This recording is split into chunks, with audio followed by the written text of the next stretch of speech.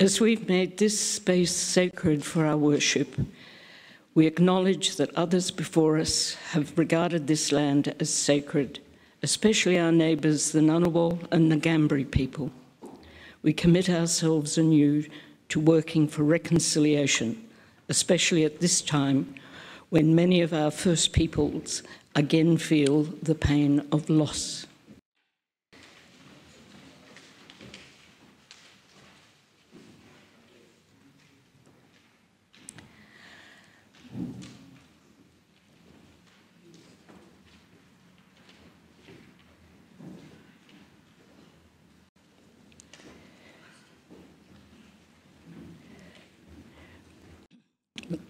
It's a call to worship. In one spirit, we are all baptized into one body, Jews or Greeks, slaves or free, Indigenous people and later comers to this land. The body does not consist of one member, but of many. One member suffers, all suffer together with it. If one member is honoured, all rejoice together with it. We are the body of Christ and individually members of it. Baptized by the Spirit, we claim our membership of the body of Christ. The first hymn, as is appropriate for the weekend of Australia Day, is Where White Skies Roll Down. 188.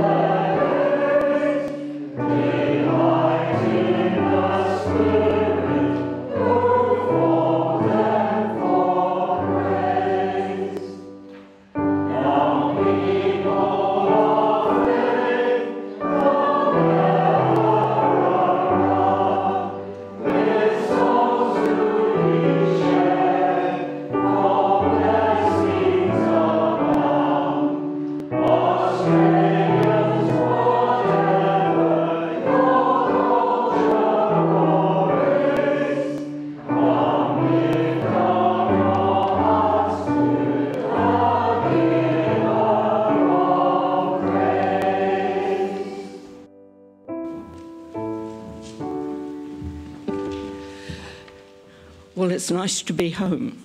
I had a good time, though, before you ask. Today we're together as a unique congregation for the first time since the new year and in a new set of circumstances. This is not a situation unfamiliar for us, of course. In the last few years, we've done this several times. And with goodwill, we've always been able to adjust and proceed. This service is also the nearest Sunday to Australia Day, and I've chosen hymns and prayers of Australian origin to celebrate. But first of all, a prayer for Australia Day. God of grace, God of life, hear the cries from the heart of Australia, the cry of the farmers struggling for survival in the face of change and uncertainty, seeking direction, shaping the future. The cry of the cities, busy and noisy with so many people who need to learn to live together in peace. The cry of Aboriginal communities, struggling for justice, sustaining meaning, nurturing creativity, seeking freedom, shaping the future. The cry of the refugees and immigrants, grieving and dislocated, wondering if they are welcome, hopeful for the future, seeking a home. The cry of this diverse land for respect, for hope, for harmony, for peace. God of grace, God of life, hear our prayer. In the name of Jesus Christ. Amen. And as always, the peace of Jesus Christ be with you all. And also with you. Please exchange greetings.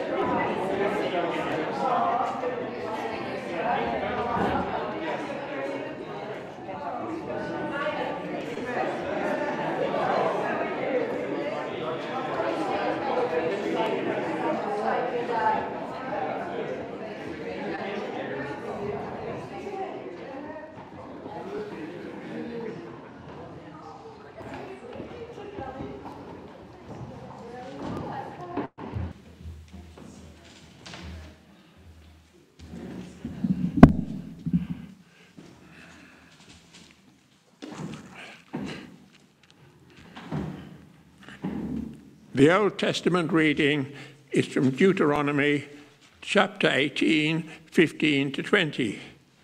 It was said to be written by Moses, but we know it was written many years after he was dead. I will send them a prophet like you from among their own people. I will tell them what to say, and he will tell the people everything I command. He will speak in my name, and I will punish anyone who refuses to obey him.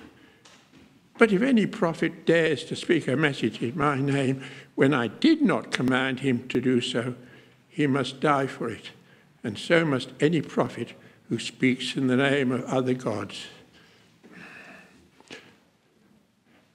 And from the Psalm 111, with all my heart I will thank the Lord in the assembly of his people.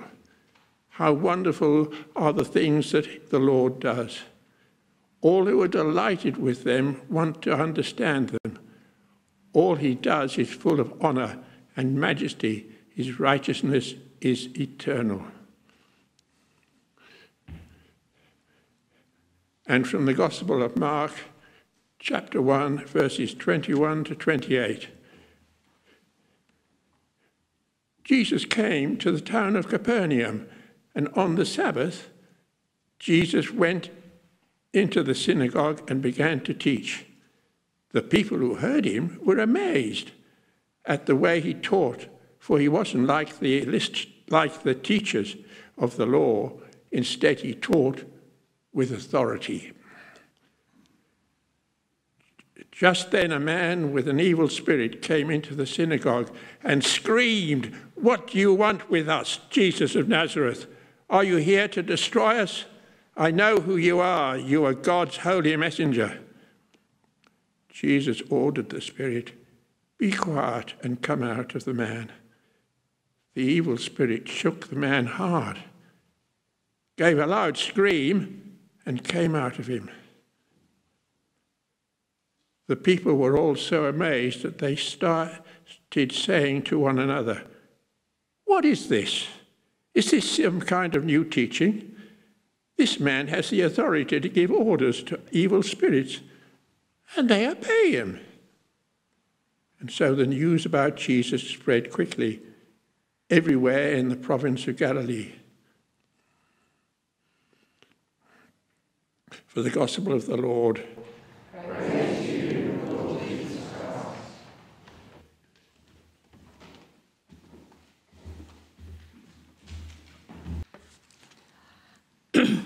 I thought of calling this Random Words in search of a reflection on Australia Day and the start of a new year. However, two things strike me about these readings. First, both refer to a worshipping community. Indeed, all three, which was why I included the small section of the psalm, although Brendan was not able to be with us. And they both emphasise the power of words. The prophet in Deuteronomy promises the prophet, the one who relays the word of God, will be from among your own people, acknowledging both that they have a sense of community and commonality, and the importance of confidence in the speaker who is not a stranger. Jesus was teaching in the synagogue, and it is anticipated that at the same time the congregation was learning. Indeed, traditionally, synagogues have three purposes: to worship, to pray, and to learn. In Yiddish, the language of European Jews, the synagogue was often referred to as shul. The linguistic connection to school is pretty clear. As you all know, I've been away, and it's good to be home. While I was away, I visited many churches, especially the magnificent medieval edifices which characterise European Christian history. They tower above the viewer and are richly adorned. To a largely illiterate rural congregations, they represented the glory of God. I was overawed that such structures could be created largely by hand without modern machinery, but they were frequently cold and empty. It was being in Sheffield Cathedral, filled to capacity. Indeed, we tucked into a side chapel for the Christmas Eve service, which made me feel nearer to God. People, not structures, are what our religion is about. Christianity is a religion of communities, supporting and assisting each other. One of Christ's major sayings was, "Love your neighbour," and his definition of neighbour was broad. He himself felt the need of a group of companions, both to carry on his work and to accompany him. Those medieval churches were huge, both to celebrate the glory of God, but also because entire communities would gather to worship. Today, worshipping communities are smaller, but the influence of Christian ethics is still pervasive, even among non-believers. The Australian expression of a fair go really goes back to love thy neighbour, be part of your community. Protesters of many causes or workers to assist the poor or downtrodden are really acting in the same spirit. We who are lucky enough to share in the church community cannot be exclusive. Each of us belong to many overlapping personal communities, like a flower. We can share our own thoughts and insights with each other and with our wider circles. We don't have to be learned in theology to have a valid point of view worth sharing. The other thing I noticed in the Old Testament reading is that God puts great emphasis on the correct presentation of his words, which he will give to a representative of the community. This made me think of the power of words for communities. Jesus uses words both to teach and as a tool in healing the man possessed. Even the evil spirit expresses his malevolence in verbal form. The people also appreciated that he was speaking directly to them with authority, unlike the scribes who generally were reading from the ancient texts and not expounding or explaining them. The power of word of mouth is also emphasised, showing how Jesus' fame and teaching spread throughout the region. Words are the foundation of learning. Indeed, the Bible has often been referred to as the Word. We all use words continually. For most people, our thoughts form themselves into words and sentences, even when they're not uttered. We all keep learning. Insights and inspirations occur often at unlikely times and circumstances. We need to be open and share our thoughts with each other. Christianity is a religion of community, of words and thoughts, and the sharing of these enhances all our learning. It doesn't need to be profound or expressed in theological terms. When we speak to our communities, it is coming from a known source. A familiar saying is that actions speak louder than words. But we must not forget that words well used are a form of action. Individually and collectively, we may no longer have the numbers or strength to go out and labour in the fields physically, but we have voices and ideas which we can share with each other in the world. All change comes about not simply by hard work, but by advocacy, publicity, light bulb moments which are shared. Let us find our voices. We already have Against the Wind and the possibility of work with Wesley, the Gathering at 6. What other fields can we work to spread learning and ideas among our community? We've all been active in the past, but rather than thinking our days of contributing are past, let us remember what can be done with words, drawing up submissions, writing letters, calculating costs are all valuable contributions to projects. Let's seek out companion organisations where we can join with our community to make these kinds of contributions. One idea which inspires me on this Australia Day weekend is the hope of a kinder, more inclusive community. Here, words and advocacy can play a big part. The words of our national anthem are currently anachronistic and don't unite our community. I want to share with you a rewritten version by Judith Durham. She skillfully kept the format and sense of the original, but by using different words and images, made it more inclusive and true to our time. We would no longer have to cringe at, for those who come across the seas with boundless gifts to share, knowing how restrictive and exclusionary much of our refugee policy is. Perhaps we should start a campaign to make it better known. I've included the words on the worship sheet so you can take them home and really enjoy them.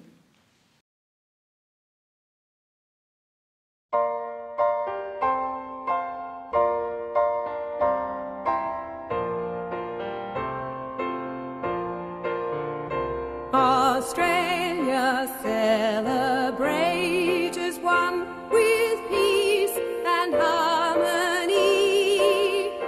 Our precious water, soil and sun, grant life for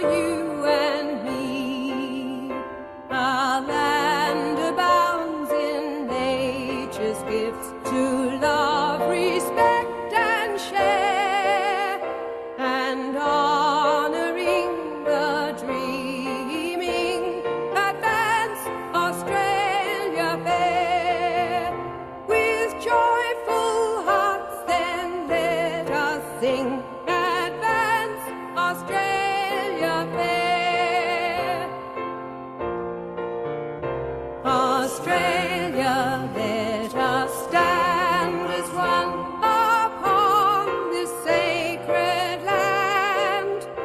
A new day dawns, we're moving on to trust and understand. Combine our ancient history and cultures everywhere to bond together for all time. Advance Australia fair. With joyful hearts then let us sing. Advance Australia fair. Australia, let us strive as one to work with willing hands. Our Southern Cross will guide us on as friends with other lands, while we embrace tomorrow's world with courage, truth, and care. And all our actions prove the words, advance Australia fair. With joyful hearts then let us sing, advance Australia fair. And when this special land of ours is in our children's care, from shore to shore forevermore, advance Australia fair.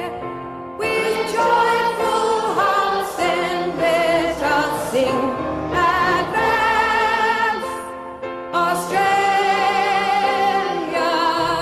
fair.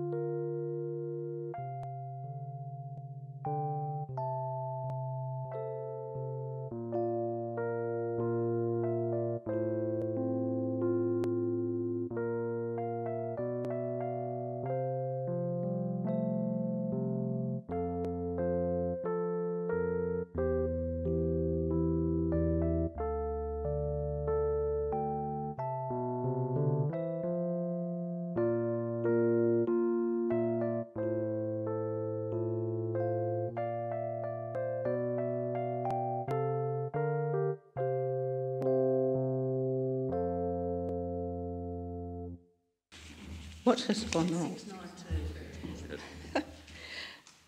We are. 692.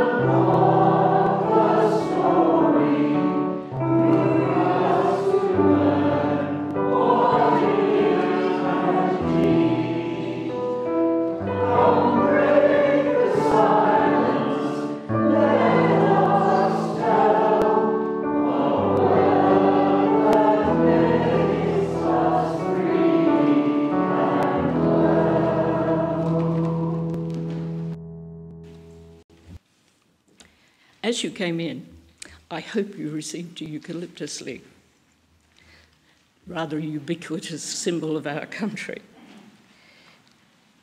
As we take up the offering, add it to the offering bowl as a symbol of what you hope to offer to Jesus and to the community in this coming year, or as a prayer for some particular concern, as just a symbolic gesture.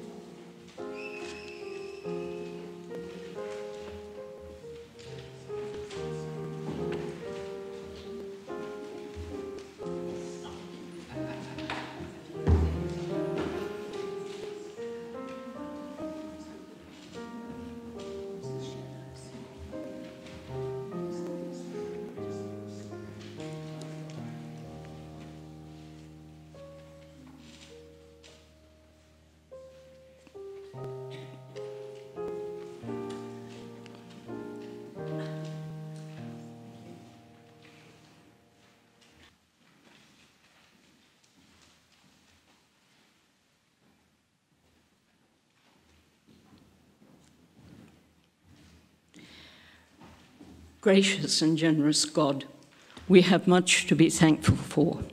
Our faith to worship you, our families and country. Help us never to take these for granted. We pray that you will receive and bless these gifts as expressions of our gratitude and love. Amen.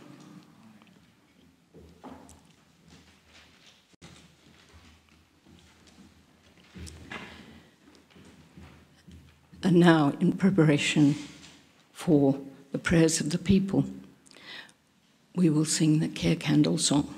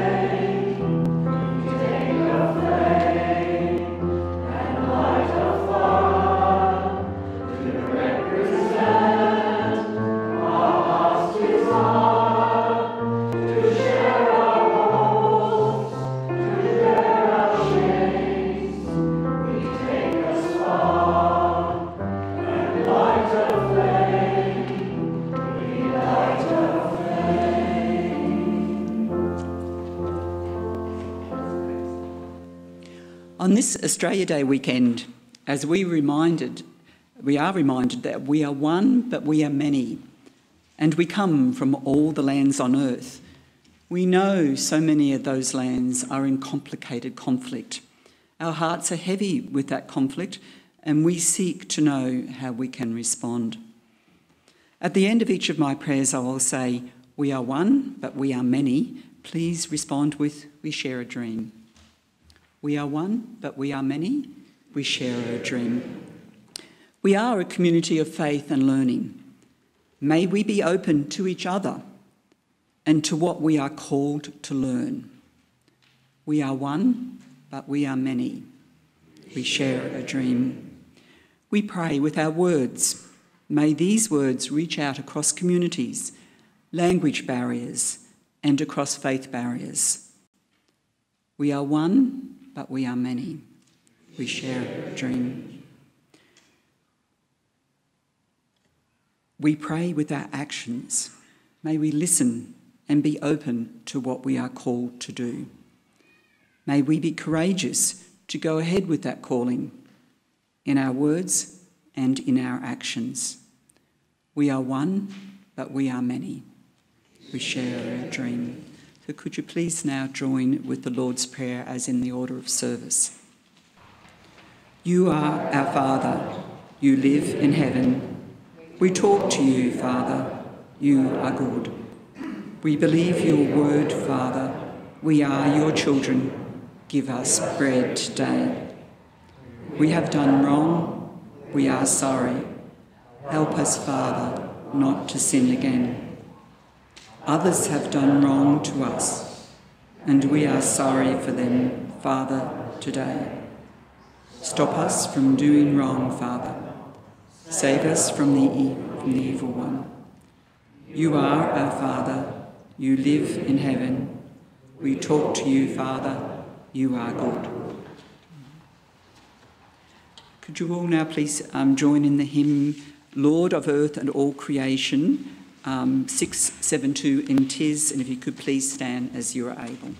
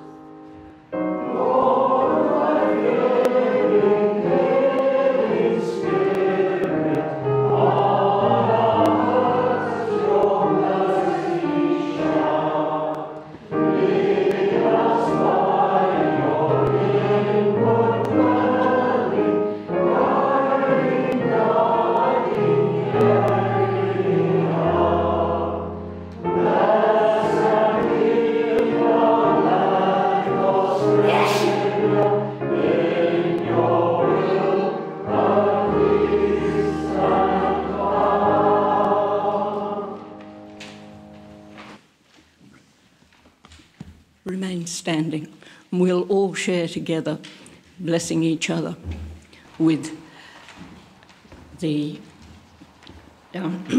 hymn, Deep Stillness, and we will sing it twice.